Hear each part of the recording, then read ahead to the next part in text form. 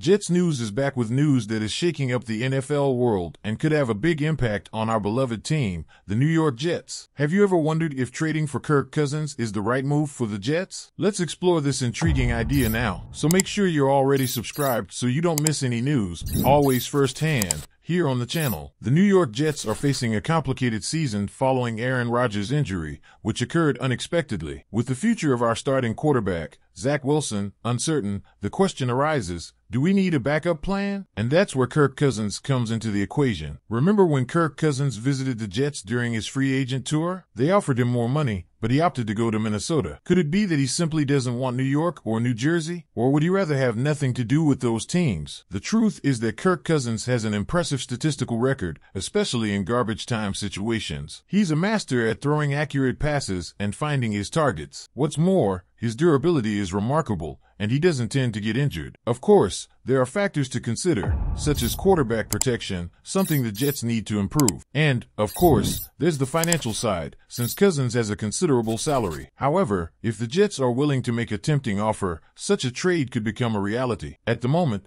this idea may seem a little irrational, considering that the Vikings have no obvious reason to trade Cousins. But, as here at Jets News we always bring you hot information, we're here to explore all the possibilities. Zach Wilson is the future, but the NFL is an unpredictable league. Sometimes a bold move can make all the difference. Let's keep following this story, and who knows, maybe we'll see Kirk Cousins wearing the colors of the Jets. Stay tuned for more exciting updates on our favorite team, and don't forget to subscribe to the Jets News channel so you don't miss a thing. See you next time.